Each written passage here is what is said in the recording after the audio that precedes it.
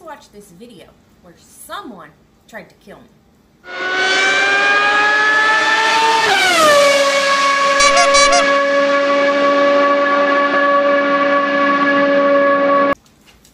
Did you see that?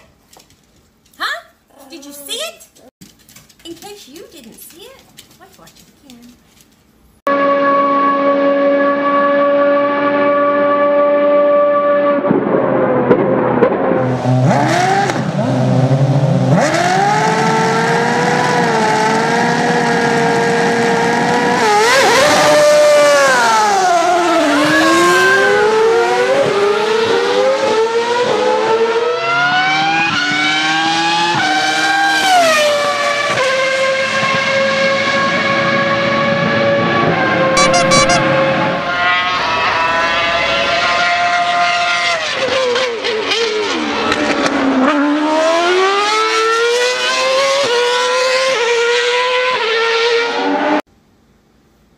The car also tried to hit my partner.